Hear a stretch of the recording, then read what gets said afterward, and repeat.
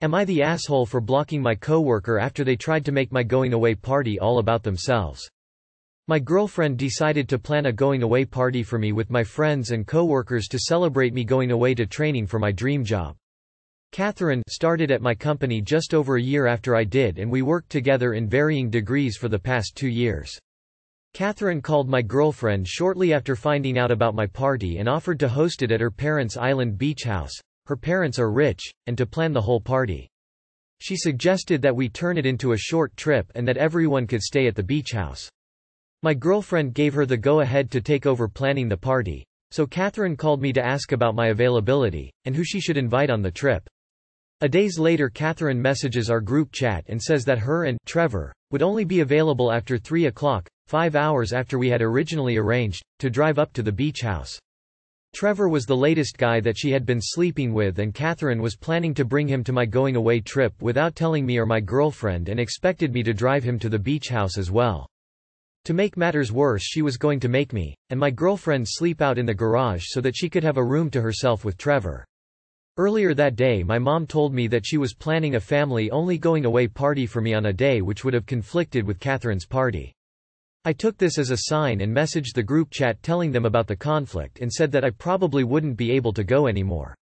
Catherine texted me and got mad at me for bailing after she worked so hard to contact people and invite them. I told her that my family comes first, and that I also thought it was rude to bring some random guy to my going-away trip without asking first. Catherine then said that she was going on the trip anyway and removed my girlfriend and I from the trip group chat. The next day I was in a Discord call with a few friends that I had asked Catherine to invite and asked them if Catherine had talked to them about the trip. Turns out that Catherine had never even invited them and only invited her friends from our workplace. I told my girlfriend, who decided to call Catherine out. She told Catherine that she was being selfish and had made the entire going-away party about her, instead of me. My girlfriend accused her of using my going-away party as an excuse to show off her beach house and her new man. Catherine started spamming me with messages and demanded that my girlfriend and I apologize. I told her that I was already stressed and busy because of my move and that I didn't want to deal with any drama before I leave, and asked her to keep me out of it. She started insulting me, calling me a terrible friend and demanding that I apologize to her. I ended up blocked her number and social media accounts so that she couldn't message me anymore because I didn't want to deal with the headache. Am I the asshole here? Edit 1. Bit more information to clear up some questions. I knew that my girlfriend blocked Catherine before I did, after calling her on her shit. So at that point I just wasn't interested in hearing anything from her. Catherine is a mutual former co-worker of ours, girlfriend and mine. But I had worked in the department for longer, so I still have connections within the department, whereas my girlfriend doesn't. My girlfriend only worked there for about 6 months. I said what I said with my GF's blessing, so that I didn't burn any bridges from my former job by tearing into Catherine and having her spread around a heavily edited story about what I did and or said. She has a history of doing so. NTA who plans a going-away party and then tells the guest of honor they have to sleep in the garage and doesn't invite their friends. Not the asshole. Leave her blocked, she is no friend. Not the asshole. Catherine seems like kind of a nightmare, if I'm being honest, and you hit the nail on the head with saying she was using your party as an excuse to show off her beach house and new BF. I don't see why she couldn't just host a regular party and had to use a party for you as an excuse. Not the asshole. Good on you for blocking her. Wow. You wanted your going-away party to be about you while having your friends there?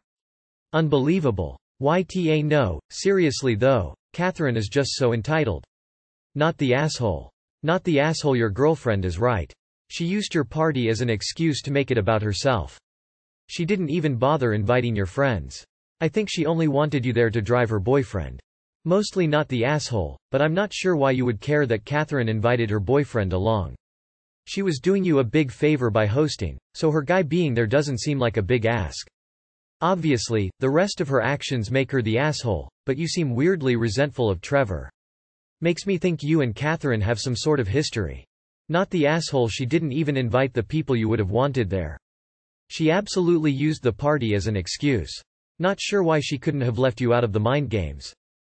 Am I the asshole for adopting a dog against my parents' wishes? I'll start by saying that I don't think that I'm an asshole, but both of my parents are extremely mad at me right now, calling me a little shit and an asshole for doing something they told me not to do. However, having some outside perspectives could help, as there isn't really any bias. I am currently 23-year-old man who just graduated college and got a well-paying job. I recently moved in with one of my old childhood friends who recently dropped a mortgage on a house and needed a roommate for financial reasons. We split everything: mortgage, utilities, internet. Even before I agreed to move in with him, I expressed interest in eventually getting some pets, specifically, one dog and one cat. He said maybe in the future, but he doesn't really want to deal with pets right now. That's reasonable, it's his house. It's now been 4 months, and I again expressed interest to my roommate about getting a pet, specifically a dog. He again tells me that he doesn't want to deal with a pet, but he may change his mind in the future. This is completely fair, but I've been wanted a pet for a long time. I wanted one in college, but my parents were financial supporting me back then, and stonewalled me when I asked if I could have one all 4 years I was there. I give my mom a call and told her about the situation. I basically said that I plan on getting some pets in a few months, but my roommate doesn't want them. Having a pet is really important to me, so I basically told my mother that if nothing changes in the next month or two, I will probably be moving. My mom explodes on me. She told me that I am not really to adopt a pet right now because I just graduated, and that a 9-to-5 job doesn't allow me the luxury to be a pet owner. She told me that I cannot have a pet. I told her that I didn't call for her opinion on the situation. I called her to vent and she continues to lecture me about how she didn't get a pet until she owned a house. After this goes on for a bit, I hang up furiously. She then proceeds to text me about my inability to be a pet owner. The next day I talk to my roommate to clear things up. His biggest worry turns out is that he will have to be responsible for the dog and he doesn't really want to deal with that. I told him that he will have little responsibilities. The most I'll ask him to do is let him go outside and maybe feed him. I can't. I told him that if I give him too much responsibility after a bit, he can kick me out and there won't be any hard feelings. He agreed. The following week I get the dog. His name is Boba.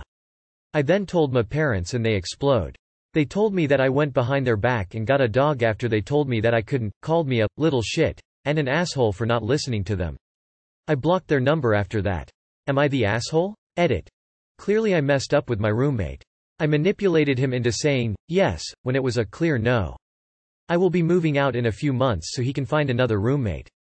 I will be getting my own apartment, so I can treat Boba right. Over and out. Okay, accept your roommate. Here's why. He said no and you basically didn't care. You kept pressuring until he agreed. Honestly, due to it not being your parents' house, they have no stake in it and should have kept their mouths shut. You're an adult that doesn't live with them, but your poor roommate. That was where you were so wrong and you wouldn't take no for an answer. Really. That was an asshole move. Info. So why did you get a pet after your roommate kept saying no? You are the asshole. You basically peer pressured your roommate into letting you get an animal and then saying he could kick you out and possibly put him in a financial worry because you wanted a pet. I'd kick your ass out. You're manipulative. Your mom has nothing to do with this story because in every scenario I can come up with, you're an asshole. Get your own place. Your parents have a point though. You work 8 hours a day. Who's with your dog during those hours? Dogs are social animals, they want company. They also need to go on walks regularly. It sounds a bit like you were so dead set on getting a dog that you decided to ignore the dog's needs and your roommate's, who's also your landlord, opinion, feelings. And you say he'll have little responsibilities. No. It's your dog, your decision. 100% your responsibility. 0% his responsibility. But your parents getting that angry is pretty weird. You're an adult and don't need their permission to do anything anymore. They sound very controlling. All in all, it sounds like everyone sucks here to me. Aside from your roommate and the poor dog, obviously. You aren't living with your parents. You and your roommate have an agreement. TBH, though, there should never be a time your roommate has to feed your dog. It is none of your parents' business. They aren't supporting the animal, you are. Not the asshole for getting the dog against your parents' wishes since you don't live with them and they don't have a say, but YT for getting a dog when your landlord roommate was clearly against it. You can't agree that he would have no responsibility for it and in the very next sentence say that he would possibly need to let it out and feed it when you aren't around. Except for your roommate. You are on your own, completely independent of your parents, so they have no say in whether or not you get a pet or anything for that matter. However, when you refuse to accept no for an answer, a request becomes a demand. You continuing to ask your roommate after he had said no multiple times was manipulative and immature. You knew he didn't want a pet, but you wouldn't let it go until he basically said yes, to get you to shut up. Your parents should mind their own business, but I feel really bad for your friend. He just bought a house that he might want to keep nice, and you just kept asking and asking and asking him for a dog until he acquiesced into saying okay. He doesn't want a dog in his house, but he didn't want to kick you out either. You're not the a-hole for telling your parents to mind their own, but they are right that you are the asshole. Am I the asshole for telling my kids something my husband explicitly told me not to? I, 38F, have 3 kids, 13F, 2 16-year-olds, 1 male 1 female. They are twins. All 3 of my kids have friend groups and are dating. 16s have been dating the same people and have been friends with generally the same group since late school. 13 just recently got a girlfriend and only has 1 friend at the moment. Me and my husband, 42, have always been fine with their partners and friends coming over as long as they shoot us a text first. Our only rule is that there is no bringing a new person over every single day, no staying up past 1 a.m. max. Recently, my husband has been trying to change our family dynamic a lot. Family breakfast and dinner instead of our usual grab and go to our room, constant outings and game nights, etc. We have family time often, but not to this extent, 4 or 5 times a week now. Last week, he proposed the idea of a family meeting to me. We have never had one of these, never needed to. If something needs to change, we just talk about it whenever we're all free. He discussed this to me in private. I told him I hated the idea. The meeting was apparently supposed to be about how he no longer wanted our children to have company over and that he doesn't want any outside kids in our house. All of my children have very sweet friends. Some of them even offer to wash dishes after dinner, kind of sweet. None of them are loud, messy, bad influences, etc. Maybe a few swears and inappropriate talk, but I chalk that up to them being teenagers. He asked me to keep this a secret, that it was mandatory, and he'd tell the kids the night before. I was pissed. I also had to be forced to a family meeting because he refused to even budge about it being mandatory, so I ended up chatting to a friend about it over the phone. Turns out my 13 was listening in, and I told her about it since she asked. My 16s then joined in. We all talked about it together and agreed it was a weird unwanted change. Kids asked me to talk with him about it because they thought it was unfair they all of a sudden couldn't have friends over for some unstated reason. I told my husband the full story. I also told him that everyone thought it was unnecessary for it to be a meeting and mandatory, that he should have just told us all up front if he had an issue with any friends, etc. Husband blew up about how this meeting was incredibly important, still refused to say why it was, and that we would all be coming whether we liked it or not, no matter what. The meeting is in 2 days. I don't want to fully blow my husband off since this is apparently important, but since he refuses to tell us all what the actual issue is, I want to just take my kids out of the house for this appointed meeting unless he actually tells me what his issue with our children's company is. I see no true point in it if all guests are respectful and haven't made trouble. Edit. We are going to the old man's meeting now, but if it blows up in his face and kids are upset with him, I won't punish them for disagreeing, or even straight up telling him he's wrong. I would say not the asshole because this is a huge thing to blindside your kids on and very controlling. This is just weird. Is he typically controlling or display any abusive behaviors? It's odd to me that he's trying to alienate everyone in the family from the outside world, which could be concerning from an abuse side of things. Has he had a recent doctor's visit, health scare, death in the family where he's taking family time more seriously?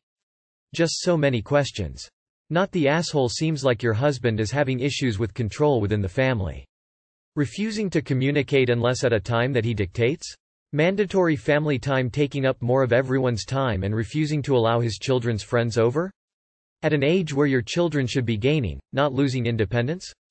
Your husband is either taking a nasty, controlling turn or, hopefully, is just struggling with his family growing up and isn't adjusting well. Not the asshole because your husband is unilaterally changing household rules that you oppose by having this odd mandatory meeting, which you also oppose. Your children are absolutely at the right age to be asked how they feel about rule changes, absent some compelling safety thing. Does this "no friends in the house" rule coincide with your 13-year-old getting her first girlfriend? 'Cause if so, I spy some homophobia. Not the asshole. I'd vote for malicious compliance in this instance. You and the kids turn up to his dumbass, family meeting, and politely, and silently, let him say his piece. Then take a vote on whether you agree or not, and it's going to be, not, isn't it? Otherwise there wouldn't be all this secrecy pantomime. If he protests, cheerfully say, okay, well, feel free to raise this again at the next family meeting in 1 month's time. We look forward to hearing any new arguments and evidence then. Meeting adjourned. Then you all get up and go. Just because he gets his meeting doesn't mean he gets his way. Not the asshole. If your husband won't discuss his issues with you beforehand, he can't expect you to side with him at the meeting. Parenting is something you do together, and it sounds like you've been managing it as a team up till now. It's worrying that he's suddenly changing his wants and demands and no longer feels you should be part of the parenting, decision-making team. Not the asshole but NGL. This is the most interesting post on here I've seen in weeks. Please update us after the meeting. I am so invested now. It's super weird that your husband is suddenly changing his behavior like this. You honestly sound like a wonderful mother and the dynamic between you and your kids sounds really healthy and respectful. I love it. Not the asshole. I noticed you said the 13 was female and dating a female. Is this correct? Could he be secretly homophobic and it's eating at him? This change doesn't come from nowhere. Something is bothering him about the kids. Not the asshole. Also, would you mind making an update after this meeting happens? I really want to see where this goes, not gonna lie. Am I the asshole for uninviting my mother? Obligatory. I'm on mobile, sorry for any bad formatting. Me, 32 male, my fiancé, 34 female, and my sister, 16 female, are living together. My sister came out as trans at 14, and has been given a hard time for it from our parents. Our parents' house has been damaged, floods in Germany, and it turns out that they cannot move back in due to the mass amount of mold. Me and my fiancé have only got space for one extra person, and we decided it would be better for my sister to move in. Well, during her stay, my mother decided to disown her for being trans. Disgusting. I sat down with my fiancé that night and had a long chat. We ended up adopting my sister and I haven't seen her smile like that in years. Turns out, our father had been more supportive quietly, making it possible for my sister to start estrogen. None of us are quite sure how. But he works in the medical field, so maybe he pulled some strings. We continued the treatment and she feels far more comfortable in her body. Well, me and my fiancé are getting married in a week, and my mother came over to visit us. She flipped when she saw my sister looking more feminine than she remembers, and demanded that she be the boy she used to be, at the wedding. Tuxedo and the likes. My fiancé went nuts. Screamed at her for invalidating my sister, for trying to control someone who isn't even him, her custody, for trying to control the wedding. I joined in, and it turned into a shouting match. My sister quietly said that she can be the boy she used to for one day, which is when I turned to her and said that she can dress however she likes because that witch isn't going to come to the wedding. Mum left and I apologized to my sister for raising my voice like that, for I felt that she was very uncomfortable. I have been bombarded with messages from my maternal family about I inviting her and feeding into her son's delusion. It's been getting a bit too much for me and I'm starting to lose sleep. Should I have been kinder? Am I the asshole? Update. Me, my fiancé and my sister have somehow been formally uninvited by my maternal family from the meal before the wedding, which was to be hosted by us. We are currently bent double laughing. Thank you for the kind judgment. We're replanning who's getting invited. Some of the descriptions of the family members are just amazing. I'll nick those next time I have a confrontation with any of them. UPDATE2. All maternal family members are officially uninvited. Quite a few of my cousins use Reddit, so if you see this, hi. Your aunt sucks and the story she's telling you is a lie. UPDATE3. Had the pleasure of waking up to walls of text messages, mainly threats, from my maternal family, and after reading your comments, we've decided to hire security. Thank you so much for all the kindness and support. I've shown my sister the comments and she is very appreciative. Wedding is on Wednesday. I'll update on the situation if I can. Also found someone trying to imitate my mom. She'd never go on Reddit, so please don't believe that troll. Not the asshole. It's great your sister has you and your fiancé to support her. If I were you, I'd rescind an invitation to the wedding and cut off anyone who sent you a nasty message about your sister. Not the asshole. You're an awesome brother for totally accepting your sister as the person she knows herself to be. As for your wedding, invite or disinvite whomever you want, it's your wedding. Your mother is going to be nothing but trouble if she attends. Just keep being you. You're doing a great job. Wait, so they tried to uninvite you to your own rehearsal dinner? Oh yeah, time to revoke everyone's wedding invites and let them know they will be removed if they show up. Sorry, your mother and her side of things let their bigotry fly all over your sister like this. You guys are better off without the lot of them. Oh, and make sure you let your mother know she's no longer welcome in your home and is to not approach your sister. Not the asshole. Nope. It sounds like you've got more family to uninvite. Your sister's mental health is more important than your mom's wishes. Aside from that, if she can't be kind to your sister and keep her mouth shut at your apartment, what do you think is going to happen if your sister caves to her wishes at your wedding and your mom and her family are there? Both she and you are going to be bombarded with shit and you're both going to feel awful about it later. At this point, mom has had more than enough chances to be a decent human being. If she hasn't learned by now that you can disagree with someone without being nasty, she surely will not buy your wedding. I'd recommend cutting ties completely. Congratulations on your wedding. I truly hope that wonderful for all of you. Hey, from a LGBT person, your fiancé being so angry, so defensive and protective of your sister made me cry. You both seem like incredibly wonderful people, awesome allies, and I wish you a happy life together. Not the asshole x 10,000. Not the asshole. Congratulations on your upcoming marriage. Wishing you a day steeped in joy, pride, and the support and love of those who you want to attend. Not the asshole. That woman disowned her own child, for what her own family calls it, a desillusion. She is no mother to any one of you, she doesn't deserve it. Not the asshole ever for standing up against transphobia. This is obviously way beyond hoping your mother will change with education and awareness. I believe yelling is almost always the wrong way to solve problems, but in this case it was the right thing to do. Your sister may be uncomfortable with it now, but she'll remember what you and your fiancé did to stand up for her later, and it could be the difference of life or death or healthy coping versus substance abuse. I hope your father will stop, quietly, supporting your dear sister and step up.